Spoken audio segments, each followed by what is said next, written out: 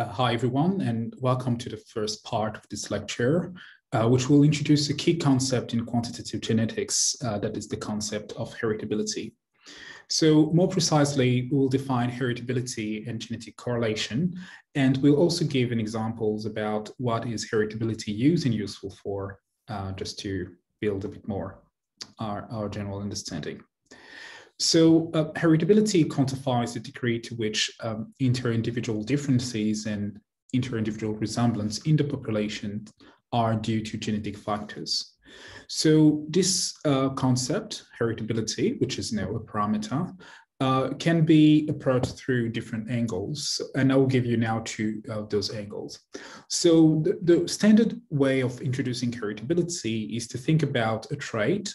Here I used the notation Y for that trait just to denote the trait itself and its value. So if we model that trait Y as the sum of two parts, the part that comes from genetic factors, which are noted G, and a part that comes from non-genetic factor, which I denoted E as, for example, the environment.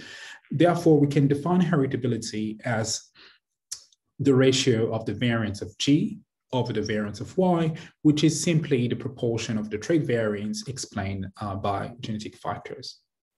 So although this is a very nice definition in the sense that it is neat, it's self-contained, it's not very useful in a way because unless we can observe G, and this is some of the things we'll do in the next part of this lecture. But I won't leave you dry. I would like to approach heritability through a slightly different angle, so which is that of the phenotypic correlation between relatives. So for example, we can ask how much is height of siblings correlated. So if we were observing a bunch of siblings in the population, we can quantify that number. And that number will tell us something about the heritability, because in essence, the resemblance between siblings is partially driven by genetic factors, as we can all imagine. And we can do the same thing with a different type of relatives. For example, we can look at the relatedness between the resemblance, between children here, and parents. So this is data from the UK Biobank, just that are represented for this lecture. And so what we're looking at is height of about 1,000 offspring as a function of the average height of their parents.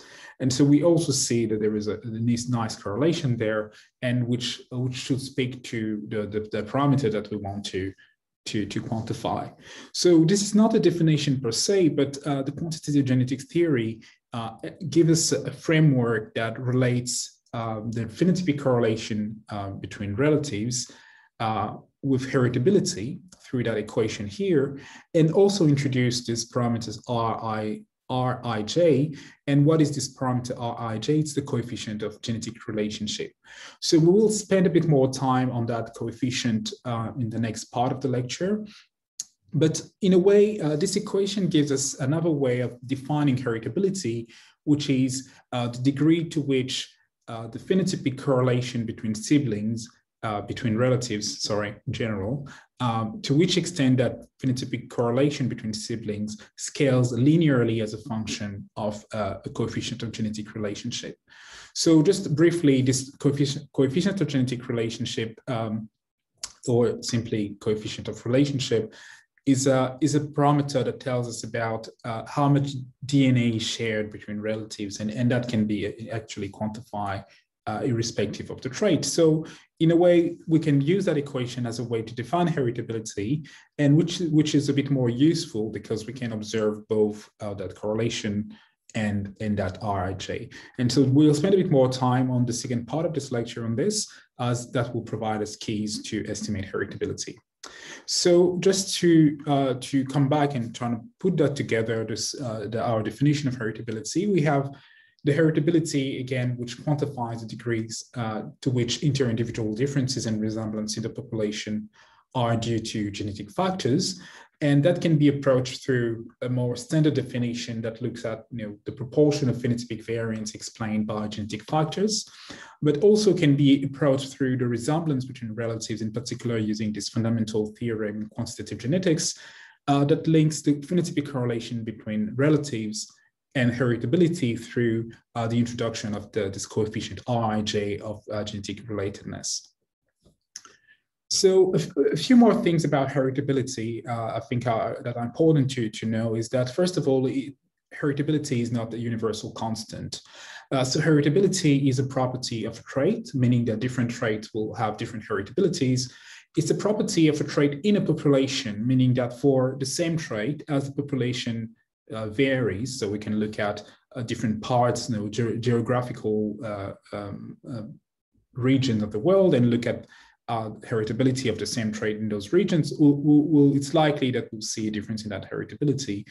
And finally, the heritability also varies over time, in particular as either as the genetic composition of the population is changing because of migration, for example, or as the change because of the change in the environment or the non-genetic parts, which can also contribute to change heritability.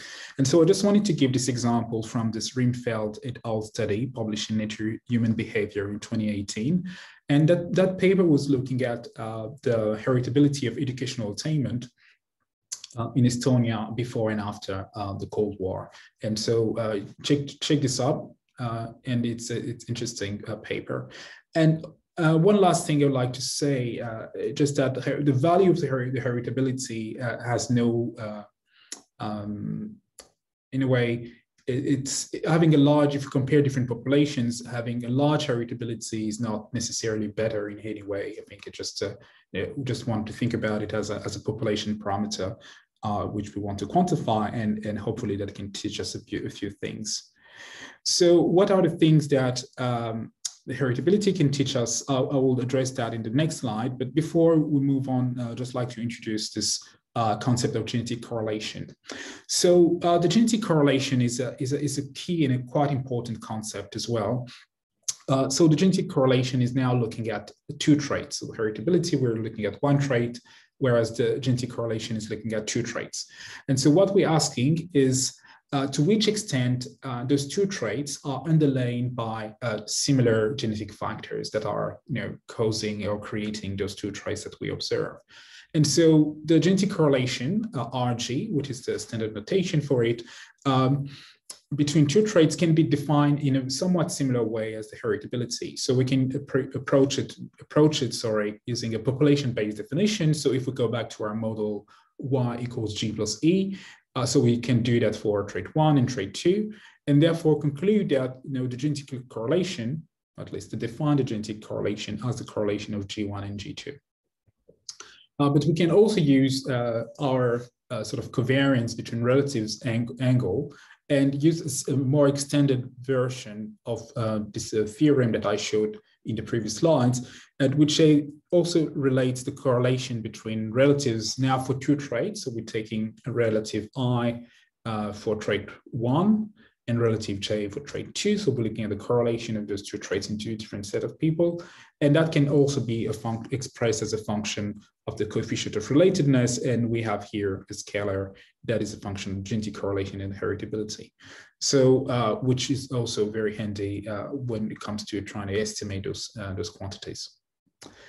So, so far I introduced the heritability of a continuous traits. So it was the heritability, y equals g. I talked about variance, and implicitly I was referring to quantitative traits. So, but heritability can be also extended. We can talk about the heritability of binary trait, in particular of the disease, and you probably heard about it in the literature and seen papers mentioning that. So a nice way we can define the heritability of binary trait is to actually conceptualize that binary trait as an extreme form of a certain continuous liability. And so this is referred to as a liability threshold model, and which I'll try to illustrate here on the right-hand side of the slide. So essentially, this is the liability, and we can say that, well, the binary trait that we observe is actually just a dichotomization of that trait, as in people with the value 1, for example, if it's coded as 0, 1, people with the value 1 are the people above that that threshold. So a number of diseases are actually defined this way. So obesity, to the point that we think about it as a disease, it can be debatable, but obesity is defined exactly this way, as having this body mass index larger than a given threshold, which is 30 kilogram per meter square.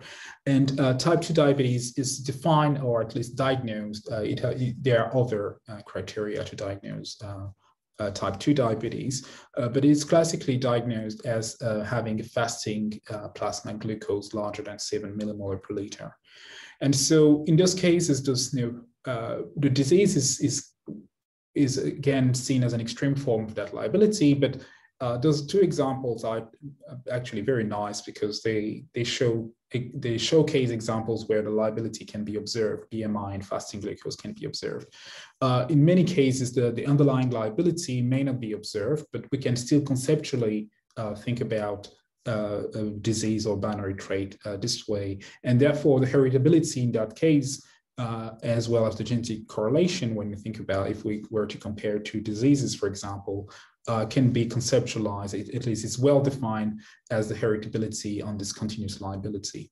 And so you can have a look at this Faulkner paper from 1965, which expands more on that. So in this lecture, I could technically give an entire lecture on the estimation of heritability of diseases.